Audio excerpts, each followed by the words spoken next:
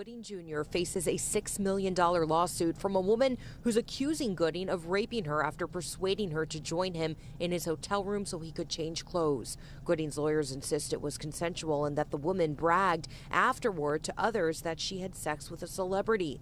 Authorities say Gooding's been accused of committing sexual misconduct against more than 30 other women. Last year, Gooding pleaded guilty to a misdemeanor in New York State court, admitting he forcibly kissed a worker at a nightclub in 2018.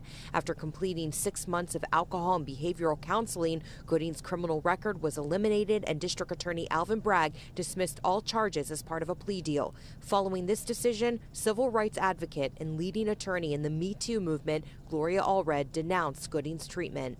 The decision of Manhattan District Attorney Alvin Bragg to allow Mr. Gooding Jr.